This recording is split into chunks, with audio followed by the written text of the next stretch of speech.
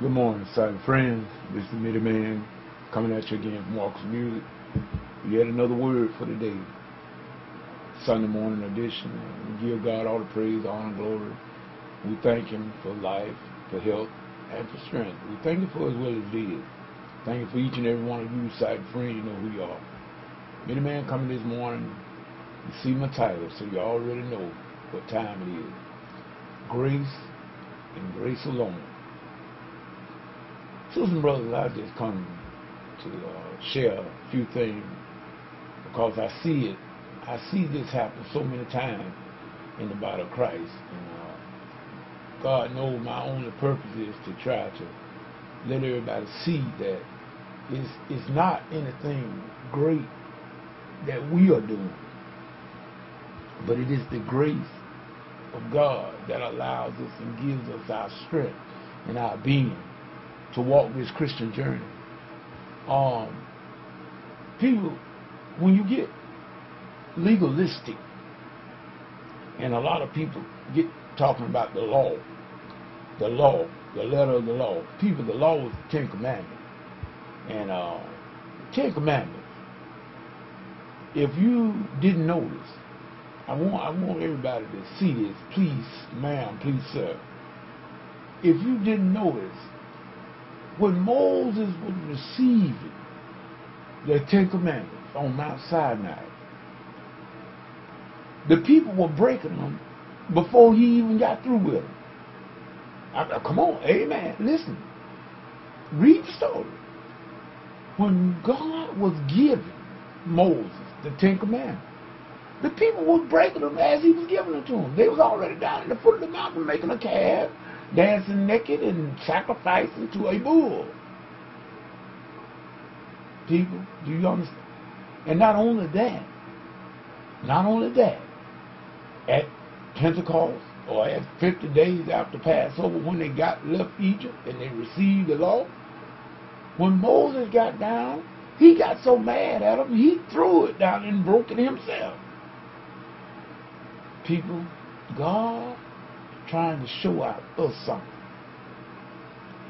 His standard is too high for you, and it's too high for me. Let me repeat that. God's standard is too high for you, and it's too high for me. God knew this all the time. Therefore, he knew that he was going to have to come himself and take on the punishment for our transgression, for our sin, because we would never, people, be able to pay for it. Jesus paid the full debt because he kept the law flawlessly. Jesus kept every letter of the law. Everything was fulfilled in Jesus, and in Jesus alone. This is why that if you're going to see the Father, you're going to have to go through by the Son. It is not your work or my work that's going to do it. So we need to stop beating each other up, talking about what I'm doing so much more than you. See, in other words, it tells us that Apostle Paul said, for we are saved by grace, and not of ourselves, not of works, lest any man should boast. In other words, can't none of us boast. But you see, I see in the body of Christ today, we got a lot of people that are so legalistic. They think that they are doing the work. They done got so now, okay, now they can keep them on. It took Jesus to save them, and now, okay, Lord, since you done that, now I got it. Now you can just step outside. I can do this. You can't do nothing.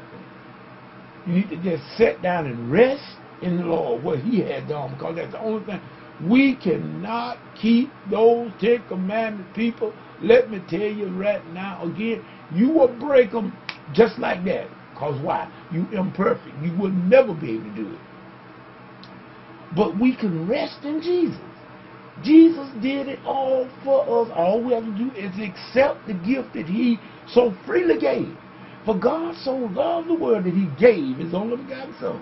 That is the one that we have to rely on. He is the one that we have to depend on. And once we got that, yes, we get up, we fall down, we get up. Because his grace is sufficient. When I can't make it, when I fall short, People, well, you know, the Ten Commandments, you know, thou shalt not commit adultery. Yeah, the Bible, it said thou shalt not commit adultery. But that same law said thou shalt not steal. It said thou shalt not lie. So in other words, if you fail in one area, you done broke them all. So you can, you know, if you don't say, you say, I ain't committed adultery. Yeah, but you're lying. So you might as well be committing adultery. Well, man, I didn't lie. Yeah, but you're stealing. And before you say you don't steal, you better remind yourself what God means. God's standard so high. Let me tell you how high God's standard is. Remember what Jesus said?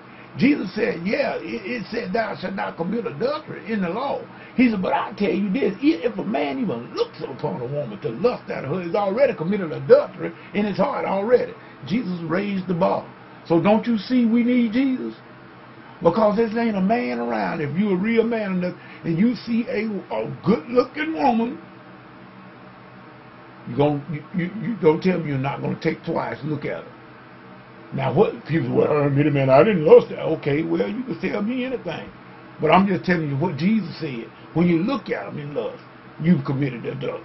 So, in other words, it's about being that high. Everyone, we all got some stuff, y'all. We all got some flaws. And like I said, before Moses even before God got through giving the law, they was already breaking it. We are the same way. People, we cannot keep it. So therefore, we don't have any license to be beating up other folk, talking about trying to judge other people. You just walk the road to glory yourself. For God is the judge. God is the judge of all. So in other words, we're going to leave the judging to God. And for us, we just going to walk in the footsteps of Christ. And so when I fall, when I make a mess, Jesus just going to, and I'll confess, Jesus going to pick me up, clean me off. Come on, I paid for it. He's already ever making intercession for us at the throne of God. People, he always doing that.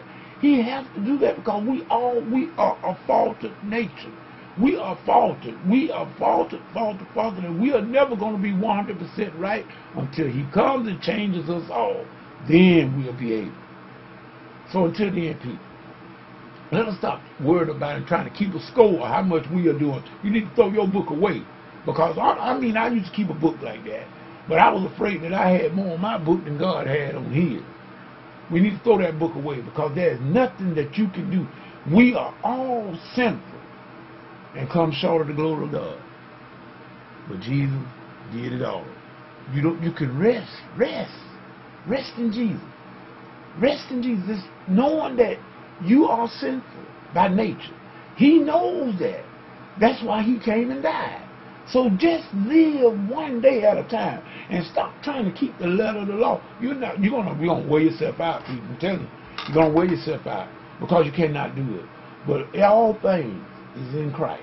Christ did it all. He paid it all. And so from now, all we have to do is rest in Jesus. As the Apostle Paul told us to. We are saved by grace. Now, we walk and take up our cross daily. Sometimes we get hit, we get knocked down. That's okay, we get back up. Jesus got it. But when you get to thinking that you're going to do something, you don't need Jesus, you just messed up.